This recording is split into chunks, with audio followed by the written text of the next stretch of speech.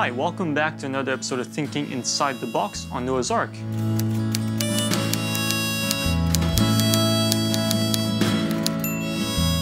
So today we're going to talk about vinyl records and how they store and reproduce music.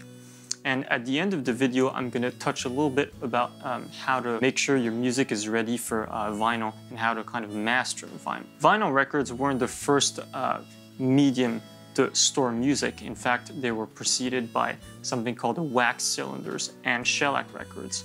And it's arguable, but vinyl records were one of the most successful storage medium for music in the history of recorded music. And I can see two different reasons why. Well, first of all, the fact that the product is not just about the music, it's also about the artwork and the beauty of the packaging that contributes to the popularity of the records still today. You actually own a physical product and a piece of recorded music in your hands, and that is a big selling point. But the second point is that, well, this is obviously an ongoing debate, but is the sound quality of a vinyl record better than modern, digital distributions, such as, on CD and MP3s and things like that? The vinyl record arguably has a better sound reproduction quality because it's a purely analog storage medium, whereas CDs and MP3s are actually digitally stored, so the data is different. One is continuous and the other one is discrete, so the way the waveform is reconstructed is a little different. So let's take a look at different vinyl record formats now and compare kind of the properties between these. So you have three different sizes of records out there. You have the small 7-inch one, which looks like this one. And then in between you have a 10-inch record, which I don't have right now. And then you have a bigger one, which is a 12-inch record, which is the one you're probably most familiar with, which is this size. And you also have a combination of three different rotation speeds, calculated in RPM, revolutions per minute or rotations per minute. And so you have 33.3 RPM, 45, and 78.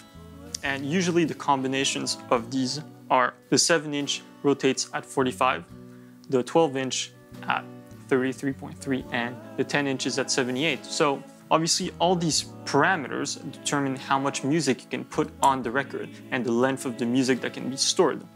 And this is actually not a fixed standard. So it's up to the mastering engineer or cutting engineer to decide how much music the engineer wants to squeeze in to the record, because you can make the grooves closer or farther away from each other. And that is a compromise between the length of the record and the loudness of the music. So the closer the grooves are to each other, well, the more revolution or the more rotation you get on a record. So that means the length of music is extended, right?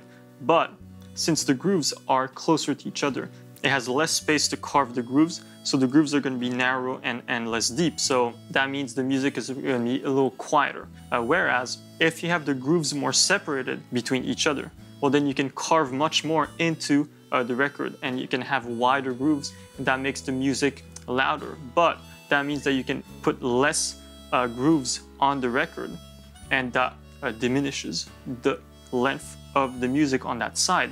As a rule of thumb, the LP, as some people call it, or long play, is the 12-inch 33.3 RPM, and this one holds roughly 25 minutes of music.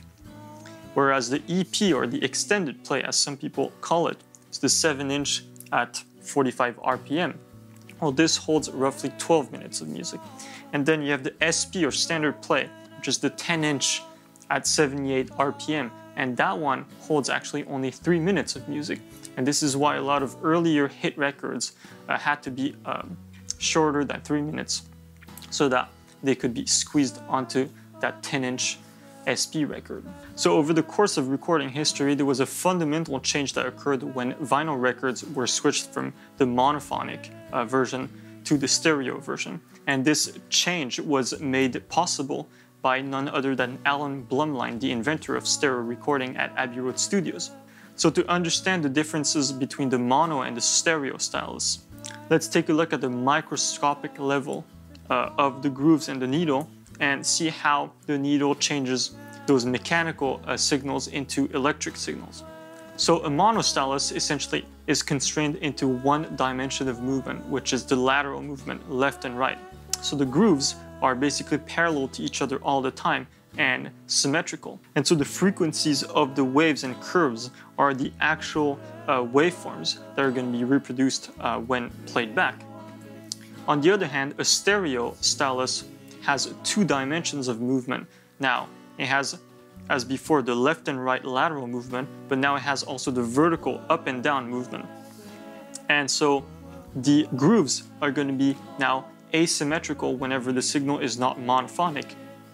And so for a perfectly in-phase signal, the movement is going to be lateral, left and right, as before. But for a signal that's completely out of phase, the movement is going to be vertical, up and down. So this is where bass frequencies and out-of-phase signals come into the picture and cause problems. You may have heard people say to keep the bass frequencies in the middle or center of the mix, or check for out-of-phase signals. Well, this is due to the fact that the bass frequencies have bigger and longer physical waveforms, right? So the grooves are going to be longer and bigger. And this makes the needle more susceptible to slip and skip outside of the record. On the other hand, out-of-phase signals, as we saw, make vertical movements. So this means that may make the needle jump out of the record, and that causes problems as well. So to prevent these types of problems and elongate the running time and protect the storage medium, well, there's a special EQ curve that's applied both when the music is carved onto the record and also when the music is played back. And this phono EQ curve is called the RIAA curve. And so basically what happens is that when the music is carved onto the vinyl, an EQ curve is applied where the bass frequencies are cut off and the high frequencies are boosted. Now, the music is engraved with those characteristics. And what happens is that when the record is played back, the inverse EQ curve is applied, and so the bass frequencies are boosted and the highs are cut off.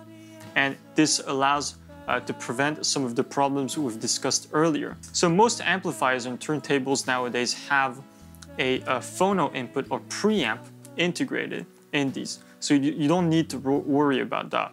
But some people experience a very thin sound on playback. And this is because the turntable or the amplifier is actually plugged from their regular inputs and outputs. And this means that the correction EQ curve is not applied on playback. So you get the natural raw sound from the vinyl record, which has obviously the bass cut off and the highs boosted. So as a mastering engineer or someone who wants to produce music on vinyl and you hope to distribute music on vinyl, there are 2 points that you can be careful on. So the first point is you can sum the bass frequencies into mono up to a certain frequency. So let's say you can sum all the frequencies up to 50 Hertz so that there's no bass frequency in the side signal. Also, what you can do is you can check that there are not a lot of out-of-phase content in your music by checking a phase meter or a correlation meter to make sure there's no dangerous frequencies that could make the needle pop out of the record. So these are some of the measures that you can take to make sure your music is fit for vinyl. So that's it. I hope you liked my introduction to vinyl records. And if you like this video, please hit the like button and share this video on your social media. That would really help me grow this channel. And let me know in the comment section below if you want to see more of these types of videos. And as usual, please subscribe to my channel and I'll see you next time. Also, as some of you may have seen, I've started a Patreon page and I'm going to put a link in the description below so that you can check that out. And I've made these vinyl record Noah's Ark stickers that are going to be on sale. And also, you can receive these for free if you sign up on Patreon as a patron. So thank you so much for your support, and I hope I can bring much more interesting content in the future. And thanks for watching. I blame what's around to get who I am. see